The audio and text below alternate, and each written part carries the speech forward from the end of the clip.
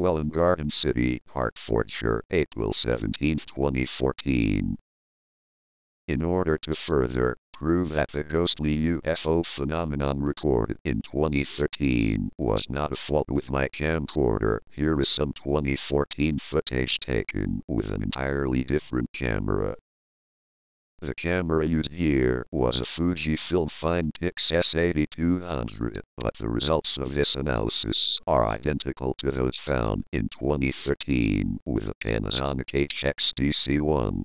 The Fujifilm S8200 does not produce sharper video footage than the Panasonic pistol camcorder. Furthermore, the S8200 produces 1080i video, which made it necessary to convert the video into 1080p format before converting all frames into JPEGs. Nevertheless, the end result was the same.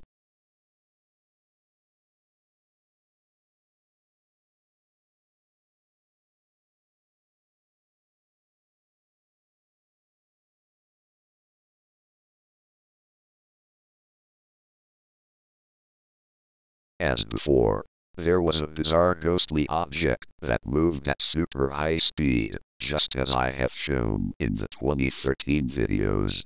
And, in this case, there is even a ghost of a ghost, as seen here.